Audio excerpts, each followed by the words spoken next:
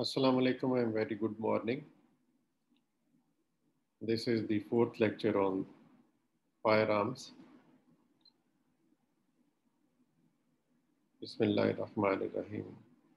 I am Dr. Javed Iqbal Khokar, Professor and HOD of Forensic Medicine Department in CMH Lahore Medical College. So the components of firearm or any cartridge which are responsible for wounding or damage, or what are the wounding elements which are responsible for the damage to the human body or any other surface where it strikes. So that's why it is important for us to understand that what are the components which are responsible for wounding. The ammunition may be of any use, that is, it may be in rifled weapon, that is handgun, or the assault rifles, but the basic components which are responsible remain the same. Whether it is smoothbore, whether it is a rifled weapon, there is a short charge. That means the pellets or the bullets, they are the most important which are responsible for damage. Then there will be emitting flame. So the heat and flame up to few inches will cause burning. And the hot gases or the compressed pressure gases traveling alongside the bullet will also show its effect in the form of cavitation. Then the smoke, the completely burnt carbon particles will be soiling the surface and the surface will become blackened. So that is blackening phenomena by the deposition of the completely burnt particles. Then in smoothbore weapon, there is another very characteristic element, that is wad. Wad may be of any material, plastic or cardboard. They are in the shape of discs. They are placed at the rear end and the front of the pellets, and they move like piston within the barrel, and their function is to keep the charge compact manner for longer distance after the exit and within the barrel. Then the partially burnt gunpowder particles, they also travel alongside the bullet and they get embedded into the skin up to few inches and sometimes up to 3 to 4 feet or 1 to 2 yards, depending upon the type of weapon. Then that embedment of the burnt or partially burnt particles into the skin is called tattooing. So the grease color will also be sometimes visible. That is lubricant which is used for lubricating the barrel. Sometimes it soils the bullet and it may travel alongside and will soil the wound and make a grease color. Then the metal fragments which cause fouling, that is the shaving of the barrel with the rub of the bullet. These are fine metallic particles which travel alongside the bullet and may cause the fouling. Then if the muzzle end is pressed hard against the victim's skin, being it's too hot, it will give an imprint that is called as muzzle imprint. So these are various important wounding elements which are responsible for their effects on the human body or the victim. These are two shapes. You can see the shape of the bullet, the handgun and the rifle bullet. The handgun bullet having the rounded nose, whereas the rifle has the sharp pointed. Now we'll discuss the muzzle end. When it firmly presses against the skin, it will cause muzzle imprint.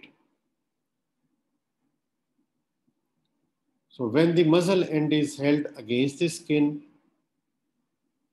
there will be no circular or oval wound like typical entry wound, but irregular, bizarre shaped and stellate shaped injury will result because the gases or the charge will recoil back, and that will cause extensive laceration. So when the muzzle is firmly pressed against the body, an imprint will be seen, and this gives an idea about the type of weapon. This is a picture showing the margin of the muzzle imprint. This is another picture showing the imprint.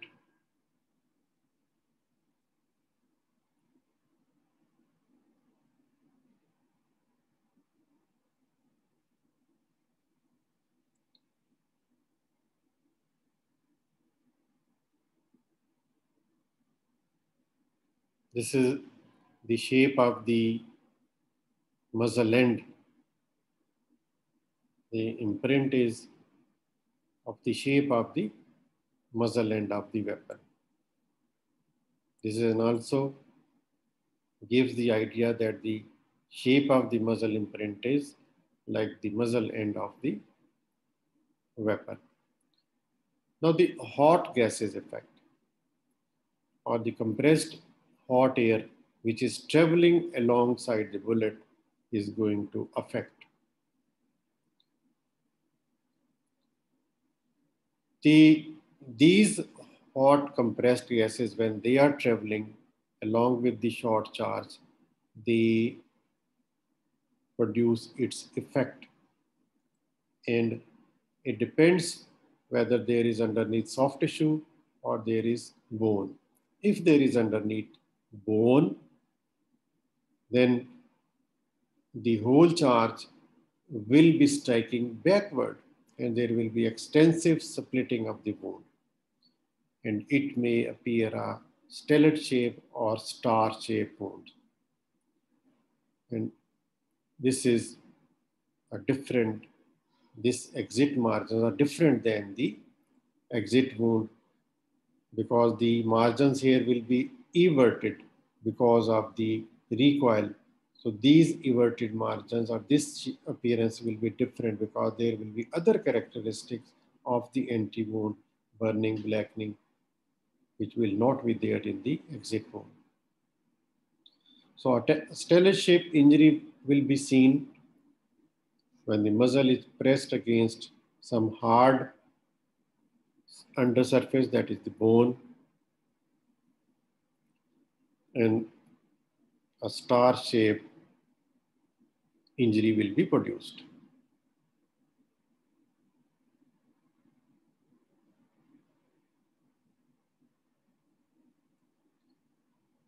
This is another picture showing the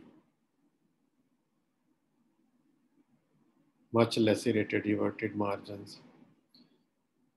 Then the flame and heat will be causing, you can see the flame emitting out of the muzzle end, and they are going to affect the victim surface up to a few inches. So this flame will cause burning. Here you can see this is a movie showing the flame being emitted from the muzzle end.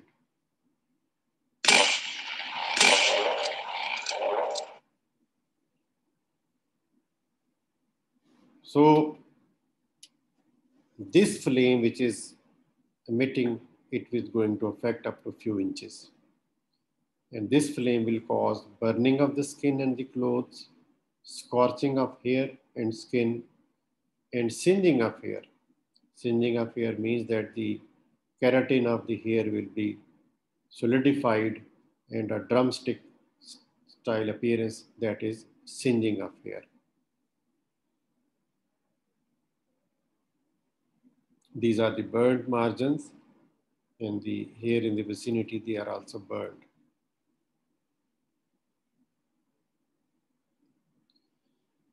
Then the concentration of carboxyhemoglobin and carbon monoxide combined with the hemoglobin, the concentration of carboxyhemoglobin will determine the entry and the exit wound.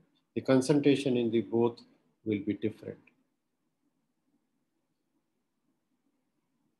And this flame effect is seen up to few inches from the weapon. And in case of long barrel, it can be up to longer distance, for 1 to 3 feet. But for short barrel weapons, it will be up to few inches. Then the gunpowder will be showing its effects.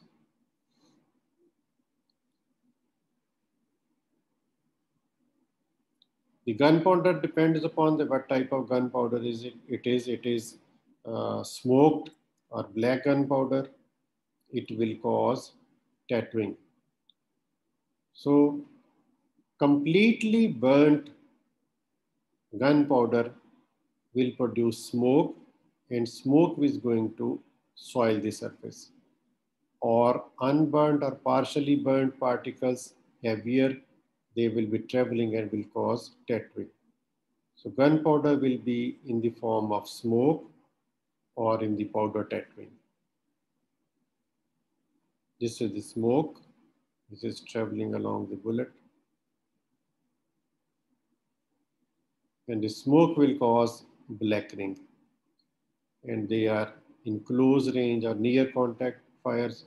And if you wash the surface, it can be washed easily, but it will soil the clothes and the skin surface. And smoke also helps us in determining the direction of the fire, because it will be deposited away from the direction of fire. So it can easily be, you can judge the direction of fire. So when you wash it away, it will be easily washed, but the tattoos that the gunpowder which is embedded into the skin will not be washed. This is a burning and the smoke effect. And if you wash the area, the smoke will be washed, whereas the margins burnt will not be.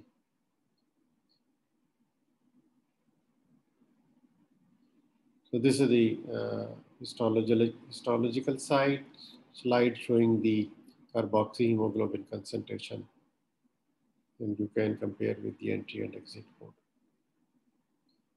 So burning will be up to few inches, and blackening will be absent up to 1 yard. Then the powder tattoo, which is caused by the partially burnt, unburnt carbon particles which are traveling alongside the bullet, and they will be deposited into the skin, embedded into the skin. So the powder tattooing is due to unburnt, burnt or partially burnt post gunpowder particles. They pierce the skin. They pierce into the superficial layers of the skin, causing punctate abrasions of small blood vessels underneath the skin.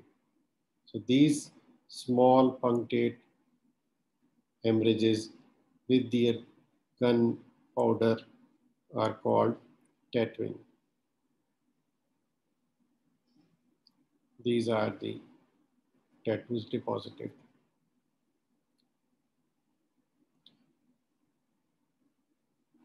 So these are the two pictures showing the unwashed and washed. So the powder tattooing or stippling or peppering is the same term.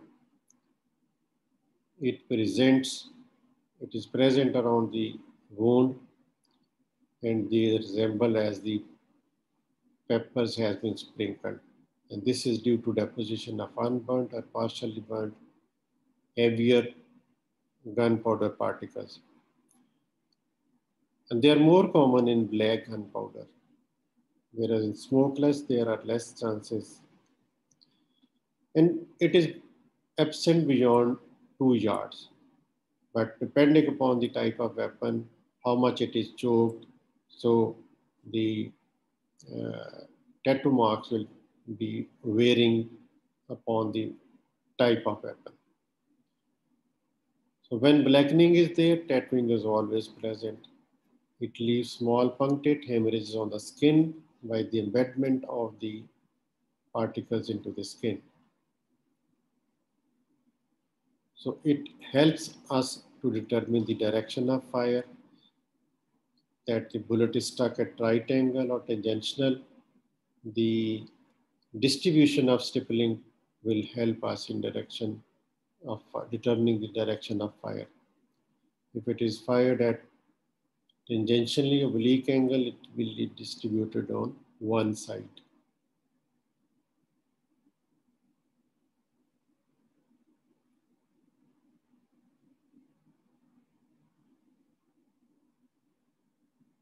This is showing that the fire has been from the left side of the face.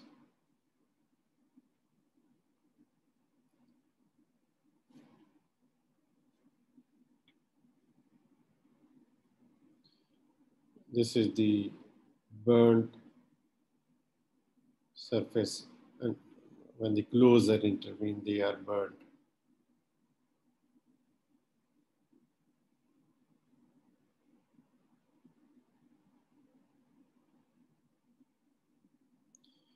So about the skin damages, there will be gross splitting.